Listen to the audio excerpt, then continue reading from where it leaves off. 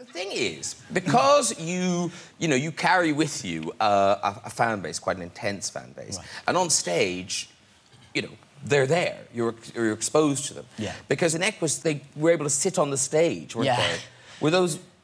Well, there were a few people that would... there were a couple of strange experiences on Equus. One was a group of girls who came in. Basically, at the back of the stage on Equus, there was raised seating so that people could sort of look down on us from above as well as being out front.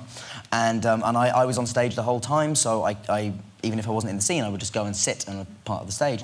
And I did my first scene, and I went and sat down and waited while they were doing the other scene. And about 10 seconds go by, and then I just hear this voice up in the seats on stage just going, "Dan! Dan! Look at us!"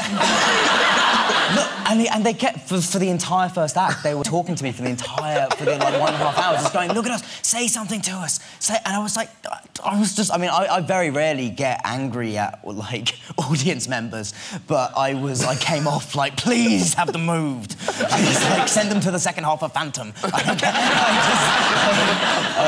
But yeah, then there was also a woman who tried to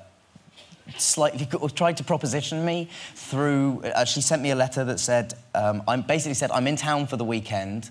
I was, like, 18 or 19 at this point, and I'm in town for the weekend.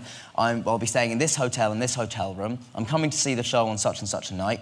And then there was just a thing at the bottom of the note which just said, like, "Seat 6, row C, red scarf." And she hasn't seen the picture of the horns. Well, she hasn't. I don't think this is the type of woman that would care.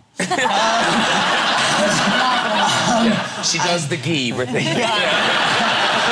You sound like someone who does the gi. But the best part about it was that I was living with my parents at the time, so my dad was the one that got the letter. Oh, and he went to the hotel room? No, thankfully, that's not the end. It's so great if that's where this went. No, it wouldn't!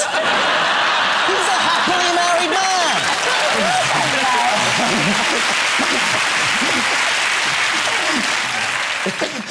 But did you see her? You must have checked her out. I did. You know what? I did. I honestly, I didn't look. I didn't see her. I don't know what she looked like. Lying. I don't know what I honestly don't. I didn't see her.